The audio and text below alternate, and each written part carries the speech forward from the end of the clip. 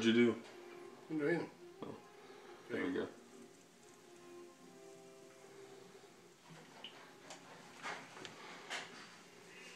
And transfers it rather quickly.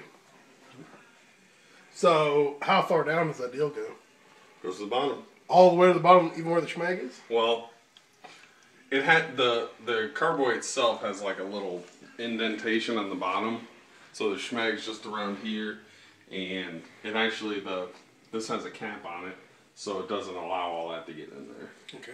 It may get a little in there, but you've had bottles and you poured the bottles, and you can see it come out of the end. And the fact is, I'm bottle conditioning, so what do you think is going to happen when I add the yeast? The yeast is already in there, and then I add the sugar. You're going to get a little cake at the bottom. You're just going to get just a little. Yeah.